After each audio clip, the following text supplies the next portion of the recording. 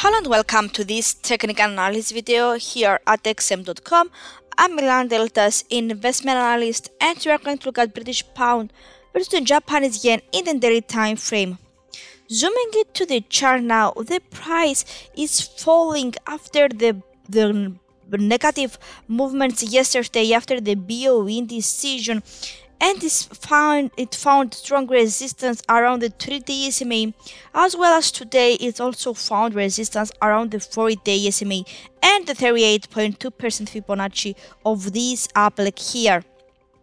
Looking at the technical indicators though, the RSI is moving below its neutral threshold of 50, while the MACD oscillator is continuing its negative momentum below its trigger line and near its zero level. So if the price moves lower, the next immediate support could come from the 50% Fibo of 159.70 and the 159.50 support level ahead of the 158.20 taken from this high here, which is taken from October of 2021.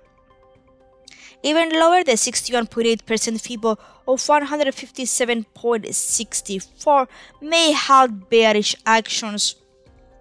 On the other hand, now, if there is successful climb above the 38.2% Fibo of 161.70, it could reach the 20-day SMA around 163.65 before challenging the 23.6% Fibo of 164.25. More increases now, it could reach the more than 6-year high of 168.40. Looking at the last couple of months, the price is moving higher, creating higher lows.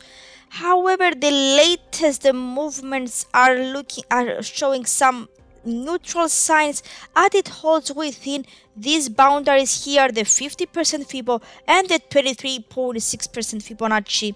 So traders, we have to wait for the jump above the 23.6% Fibo here or drop below this region around the 159.50. So that's all from me. Thank you for watching. Have a great day.